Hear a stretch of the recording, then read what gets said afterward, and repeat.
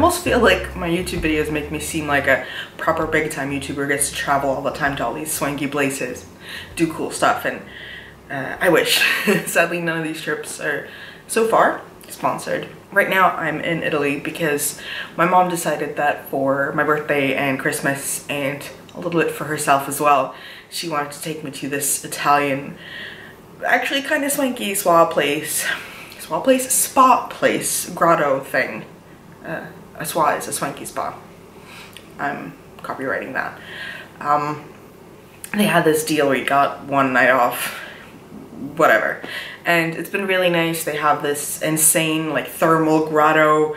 Go downstairs and it's Dante's Inferno themed, which is kind of weird. So you wind up in hell, which is the warmest spot. You sit there and you sweat. It's nice, it's weird.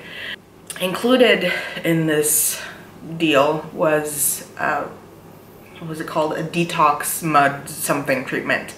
Basically they give you a gentle full body massage with like oily mud or muddy oil, and they wrap you up in a little crinkly burrito.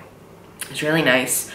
But it made me think about, I don't know, spying while fat, because I think, you know, a lot of people get uncomfortable or at least feel vulnerable naked.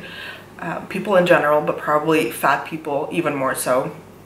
For me, I don't feel that vulnerable naked, and I think part of that is, you know, growing up in a European, or even more specifically a Swedish context, where there are a lot of instances where you're either expected or supposed to be naked. Like, it's not that weird, but part of it is also a journey that I've made and worked on, where I just don't care about being naked, and I don't care that much about being naked and fat.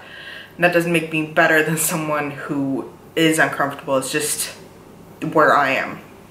But it made me think a lot about that vulnerability, because if you can afford it, which I know that not everyone can, I think that a lot of fat people, and probably even more so fat women, hesitate to get these kind of experiences because, you know, massage therapists and people like that, I think a lot of the time it's true that, you know, they're professionals and a body is a body. They're not thinking of it in any sort of aesthetic sense. They're just doing their job, but at the same time they're people, and people in society are trained to judge fat bodies and think negatively of them.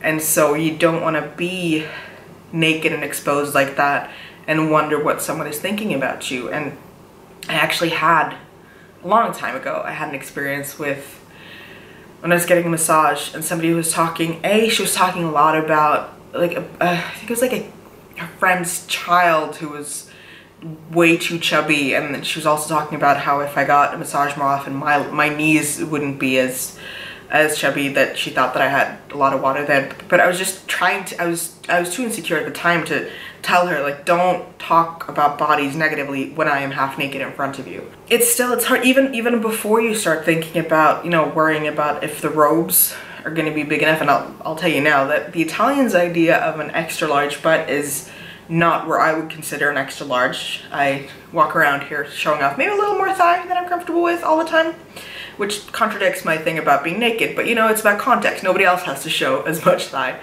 But you know, before you have to worry about robes or other clothes, or maybe you worry about if the table will hold you, or for that matter, you know, other issues of mobility and accessibility. But it's sad that you have to worry about that, because it brought me to the other thing that I was thinking about, is how easy it is to be disconnected from your body.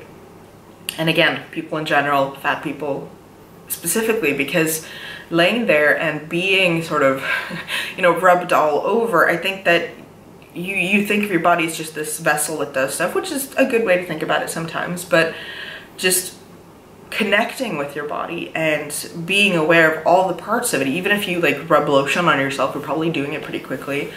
And I think that it's important, and it's hard to connect to your body and connect with your body. And as a fat person, you're taught to hate your body, and probably even more than many other people, disconnect from your body. Think of it as something else. Maybe think of it as something that you have to fix, or something to apologize for, and I don't think that you should. You know, your body is your body. I was thinking as I was lying there that maybe it's just nice to have more area to rub, because I've taken a couple of massage classes and I know that it can often be easier to work on sort of larger expanses, like the back is easier to work on than the calves or whatever. So thinking, like, you have all these wonderful expanses. I don't know if the massage therapist yesterday had any thoughts about my body. Maybe she thought, ooh, it's jiggly, or maybe she thought that crap, this mud isn't gonna be enough, we're gonna need a bigger bowl. Or if she was fascinated by my tattoos, I don't know. But even with my comfort levels, it did cross my mind, is she thinking about my body? And I know that it's a luxury to have that thought come into my head and then go, fuck it, I don't care. Because again, we're told so many times to hate our bodies, and that other people will hate them too. I wish that everyone could have, you know, a spa experience. Again, I know that not everyone can afford it, and I know that I'm really lucky that my mother brought me here. But I wish even more that fat people, and fat women in particular, could be allowed to enjoy their body and treat their body to nice things and nice experiences, and to make them feel good. In my book, and sometimes when I'm out and speaking about body issues and body health and body image and body positivity, I talk about taking the time to put lotion on your body slowly and experience it, and have that sort of meeting where you have one set of sensations in your skin, like in your thighs, and one set in your hands, and to experience your body. And I think that's important. I also recommend anyone who can to have proper Italian tiramisu, because that shit is good. Also, I don't have any magical candlelit footage of my massage because I'm just one person and I was naked and oily, and I didn't manage to do that. But if I ever have the opportunity to have, you know, B-roll footage where someone else can shoot, I promise I will share my naked, oily, wobbly back for all to enjoy.